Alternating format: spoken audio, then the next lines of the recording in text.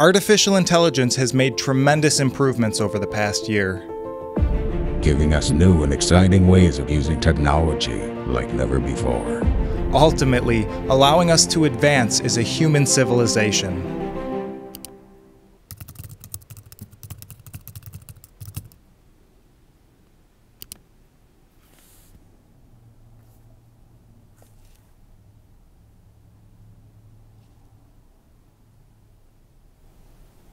Nice.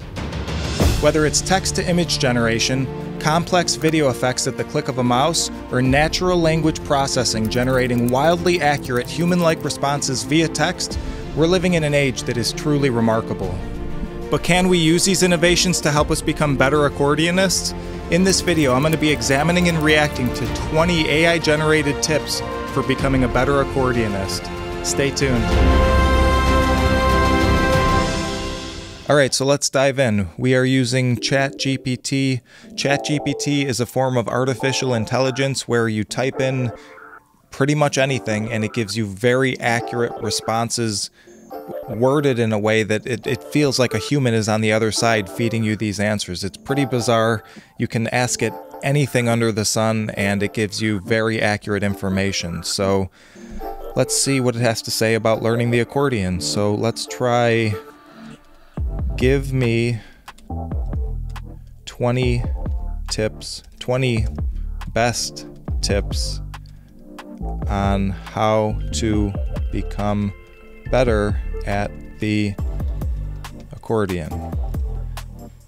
Okay, and just like that, it's spitting out a bunch of answers. We're gonna see how accurate all of these things are. Some of them might be great, some of them might not be so great, but we'll see what it has to say, and hopefully we all learn something here. At the very least, this should be entertaining, so let's dive in. Number 1, start with proper posture. Sit up straight, relax your shoulders, keep your back aligned to follow optimal airflow. I think that's pretty accurate. I would have to agree. Number 2, familiarize yourself with the instrument, learn the different parts of the accordion, and understand how they work together. Again, you're going to want to do this. Of course, you could just pick it up and start sawing on it and see what happens, but if you're familiar with all the parts, all the moving parts, that's going to only help with everything. And if anything goes wrong with the accordion, you should be able to identify it. And yeah, even before buying an accordion, you're going to want to familiarize yourself with all of the different parts. You might have bellows that leak. You might have a pad that has come off, and as you're playing, a note is just stuck. You're going to want to know the instrument at least a little bit inside and out, and that's only going to make things smoother.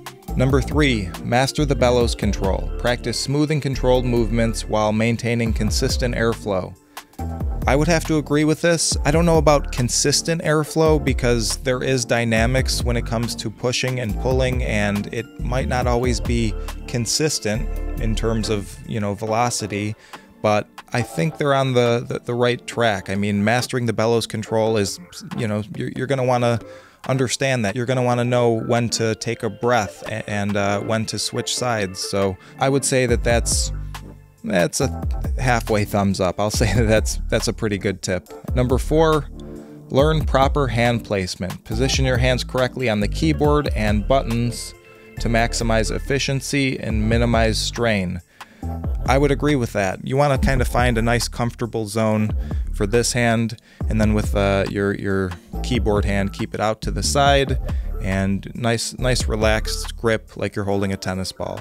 Number 5, focus on finger dexterity. Practice finger exercises and scales to improve speed, accuracy, and overall coordination.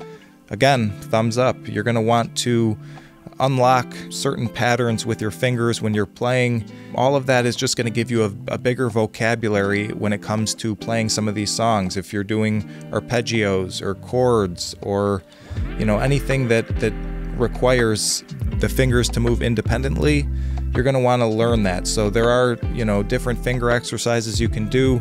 I might have to cover that in another video, but yeah, that's something you kind of want to work towards unlocking, is finger dexterity.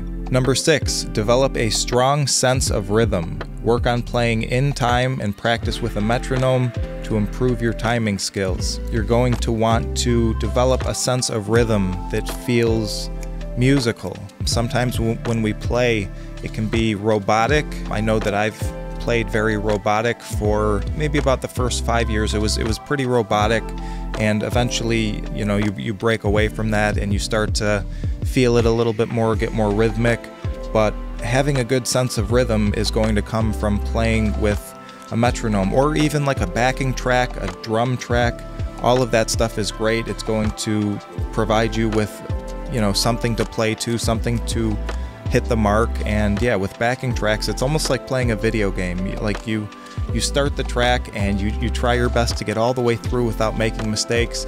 You make a little flub here or there and you have to re-catch yourself, but I love playing with backing tracks. As you guys know, I play with backing tracks all the time for my music videos or for shows, so doing something like that is really going to help. Number 7, study music theory. Understanding music theory will enhance your ability to read sheet music, identify patterns, and play more expressively. I would agree. Learning music theory is one of those things that you should know. I know only so much of it because I'm self-taught.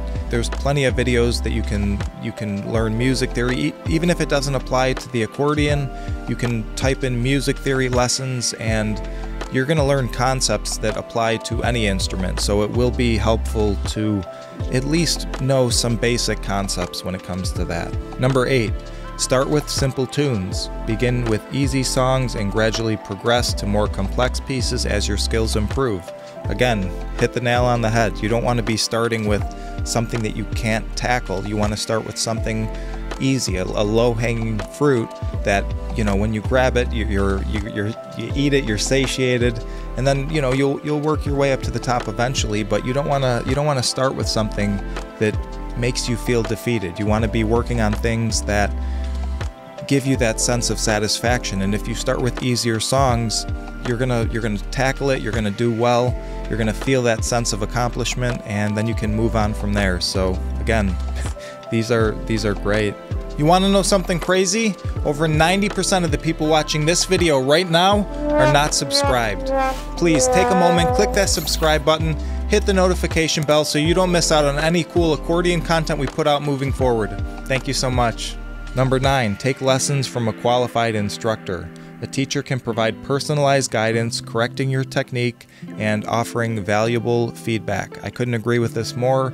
Having a teacher is really going to fast track you to the next level, and having a personalized teacher who really knows you, understands you, wants to get in your head to see how you operate, that makes all the difference. So I connected with Smilin Jack. He was the winner of the Squeeze and Thanks online accordion competition. He's become a very great friend. We hang out and video chat for hours every week, and he's become a really, really dear friend of mine. And he cares about seeing me get better. And he really took a lot of time in the first few sessions to understand where I'm at and what those next few little steps are. So all lessons are going to be different. If you're a beginner, it's going to take, a little bit of just going through the motions. But for someone who's a little bit more intermediate, I would say, he's really helping me see where I'm lacking and how I can get better. So if you want to link up with Smilin Jack, I believe he's going to be taking on students soon. He used to be an accordion teacher, and now he wants to kind of step back into that. So if you do want to connect with Smilin Jack, I'll leave his email down in the description below. Number 10, practice regularly. Set aside dedicated practice time each day to build muscle memory and reinforce what you learned. I couldn't agree with this more. I know that sometimes I fall into the habit of picking up the accordion here and there, and I notice that my musicianship fails because of it. I would say that, the days that I pick up the accordion every single day, even if it's for 5 minutes, it makes a huge difference in my progress, whether it's a piece that I'm learning or anything else. I think that this is a great tip. Number 11, break down challenging sections. Divide difficult passages into smaller segments and practice them separately before putting them together. If you're working on the bridge and something's a little unfamiliar with the song, just practice that over and over and over again. And then if there's another section that's giving you difficulty, slow it down, break it down, really get that section down before piecing it together. And when you do piece it together, even those moments of like the transition where it's like, I've learned this part and I've learned this part, now you just have to learn this, and it really helps. Breaking things apart, learning it individually, man, these tips are actually really good. Number 12, record yourself playing. Listen to your recordings to identify areas for improvement and to track your progress over time. There's going to be times where you're sitting in a jam session just working something out and you make a mistake, and you might not realize it, and it might not be like a blatant mistake, but you might just do something a little bit different that you weren't used to doing. And then when you go back and you listen to it within that recording, you'll have these aha moments where it's like, that actually sounds good. I actually could use that and draw from that. So if you get the chance to, get a big SD card, get a cheap camera, or even an audio recording device, set that up, record yourself, and even if you do it once a week, I think that that's an amazing way of not only reflecting on the passages that you're learning, but also, keeping that for record so you can go back to it and track your progress. Number 13, join a music group or ensemble. Playing with others will help you develop your listening skills, learn new techniques, and improve your musicality. I would agree with that, although I haven't taken that advice myself very much. I usually jam by myself, and I know that I'm lacking because of it. I would be learning new things, learning new techniques, being exposed to different things that challenge me, and I don't do that, and I need to get better at that. Number 14, attend workshops and masterclasses. Participating in accordion workshops and masterclasses can provide valuable insights and inspiration. I haven't taken any masterclasses or workshops, I haven't been a part of that, but I can only imagine that would be highly beneficial. So maybe when the time comes, if there is, the perfect workshop for me to take, of course they're probably not cheap, you might have to travel. Concentrated learning sessions like that, you will get a lot out of it. Number 15, explore different musical genres. Experiment with various styles of music to broaden your repertoire and develop your versatility as a player. I would agree with that, although I just play pop music most of the time, which is super easy, and I love it, I have fun with it, but I could be doing a lot better if I stepped out and tried other things, some of the traditional stuff like polka, or waltzes, or tangos. I mean, like, there's so much out there that I would benefit from, and I would broaden my vocabulary of what I'm capable of doing if I do that. So yeah, I'm learning. Hopefully you guys are learning too. Yeah, if you're getting anything out of this so far, hit that like button, and yeah, let's keep going. Number 16, listen to professional accordionists. Study recordings of skilled accordionists to gain inspiration, learn different playing techniques, and develop your musical interpretation. I'd like to add to that, instead of just listening to professional accordionists, I would also say watch professional accordionists. Hearing it's one thing, seeing it is another, and being able to do both is great. And with YouTube, you're able to slow the clip down to like 25% of the speed.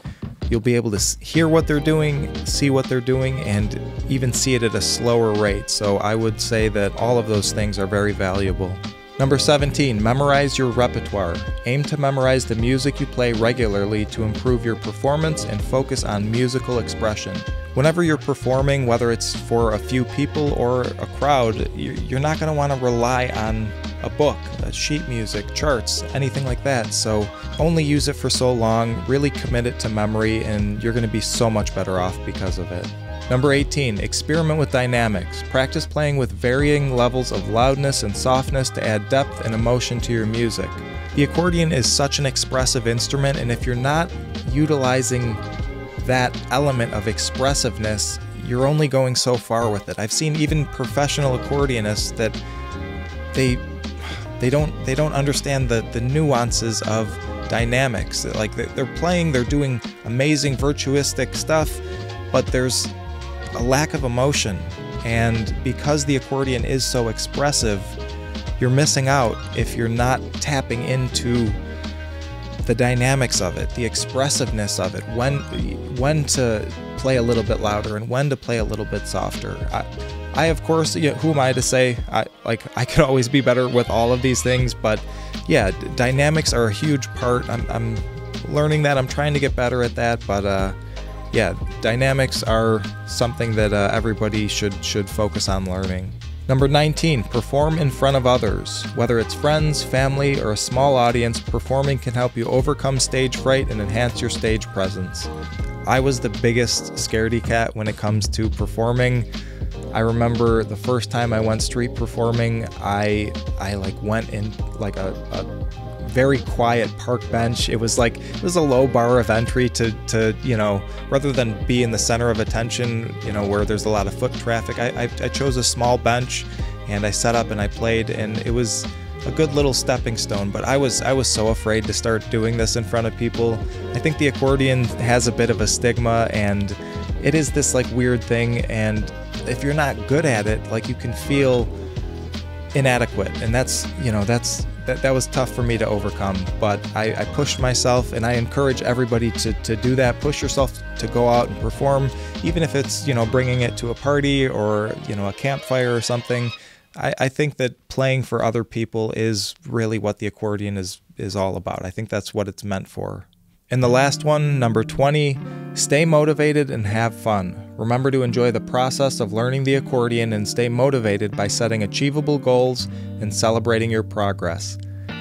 I can't believe that they not only gave you 20 awesome tips, all valid, but they ended on a high note. Like they thought to summarize it. Like, this artificial intelligence thought to summarize it and end on a high note. And they even wrote another little paragraph.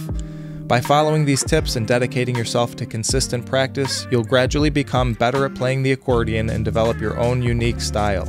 Good luck. So what do you guys think? I think this information is so crazy. I mean, just about every single one of these tips is valid and it holds up.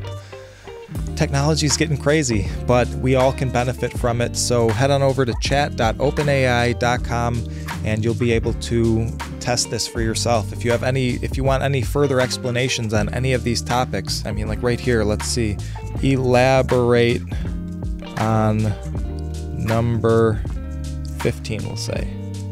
So when you type in elaborate on number 15, right here we have 6 more elaborate tips. So use this to your advantage, guys. Like, you guys can use this for anything, whether it's accordion playing or anything else. This thing is so crazy. I got some gear here. I want to start an accordion podcast, but I need your help.